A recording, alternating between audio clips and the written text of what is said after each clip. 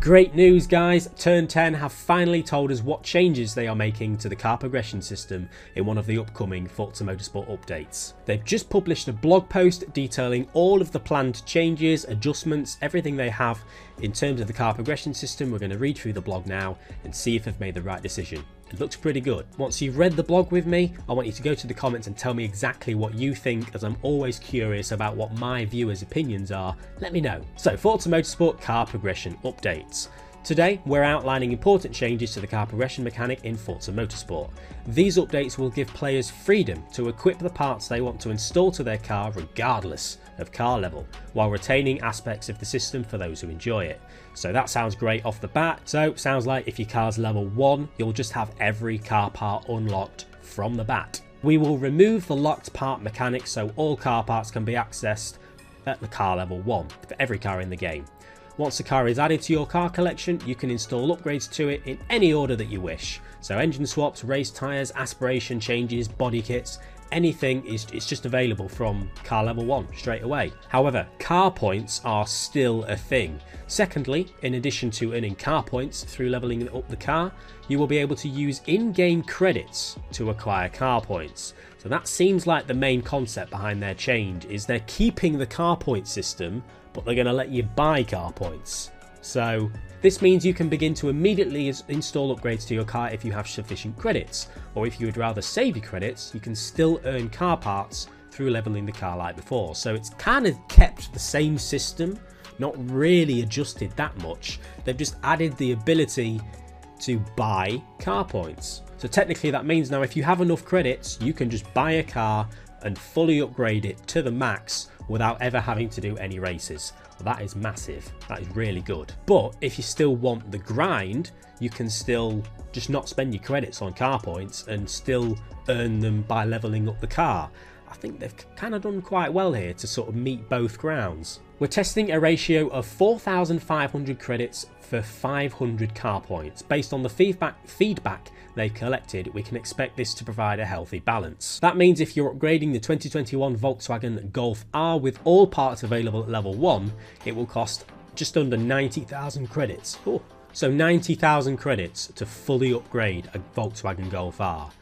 This sounds quite good. In the case of the BMW M4, all of their parts amount to 125,000 credits, and the Nissan Fairlady Z is 133,000 credits. So to me, this makes me happy for the issues I have with the game and how I don't like the car progression system. I don't think I hate it as much as other people do. Brand discounts will remain as they currently are. When a car reaches the maximum car level 50, a showroom discount of 5% is applied to future cars you purchase from that same manufacturer. If you get 5 cars from the same manufacturer to car level 50, the loyalty discount stacks to 25%.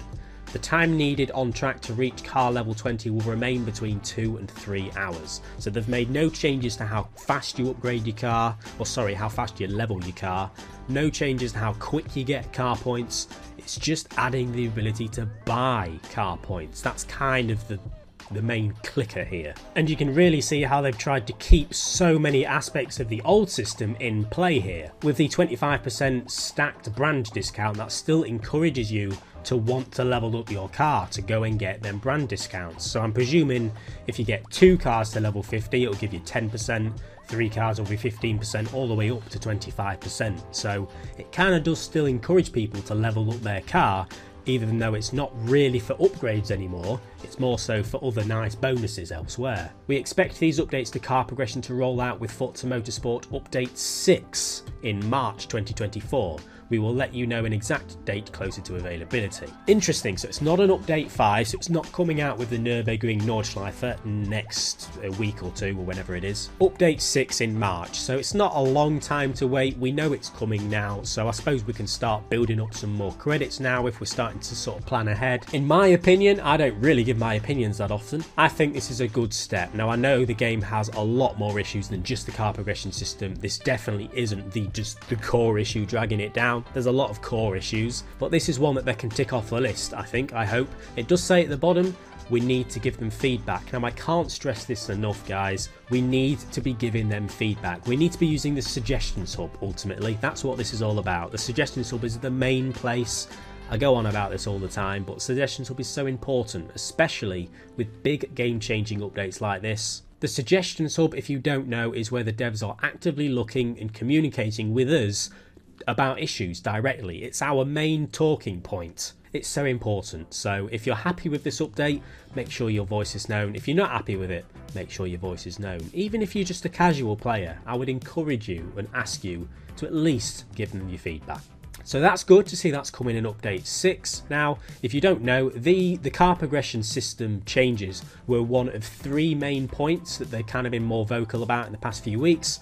A few weeks ago, they put out a statement saying, these are the 3 key areas we have teams working on.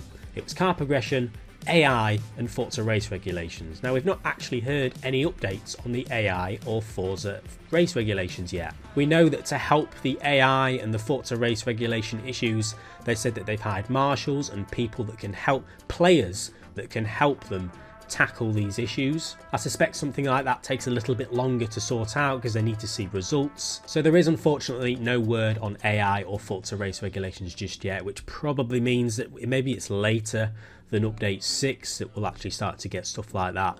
But with the Nürburgring coming in update 5 and a lot of other fixes, like I'll put up on screen right now the current planned changes, fixes and all the stuff coming for update 5. Update 5's looking quite good, even though the car progression isn't coming till March. So things are looking good. In a month from now, once we've got update 5, hopefully the game is a lot more polished, and then it'll only be a few weeks till we get this car progression update. We'll have the Nürburgring to play as well in a couple of weeks to sort of keep us going. As I said, I would encourage you to go to the Suggestions Hub now and give them your feedback now, before update 6 on the car progression system. You know what it's going to be now. Let's go and make our feedback known now. This is a good sign. Now, it does seem like the community is very divided, as I keep saying. All my comment sections seem so divided in opinions. So, and no doubt there will be a good portion of the community that aren't happy with this, I'm sure. If we have a look at the leaked car pass car list and have a look at the dates, we should be able to narrow down when update 6 is exactly going to be. March 14th is seemingly when the first update 6 car will arrive. Now, ignore what the cars are, we're just looking at the dates here. March 14th is a Thursday. That's usually the day that things roll over. Now, updates often come a few days before that, so maybe March 12th, March 11th is the day that we should all be looking forward to for these car progression changes and whatever else is in update 6. There's a good chance that we do get AI and Forza race regulation changes in update 6 as well. It's just they've not told us about that yet.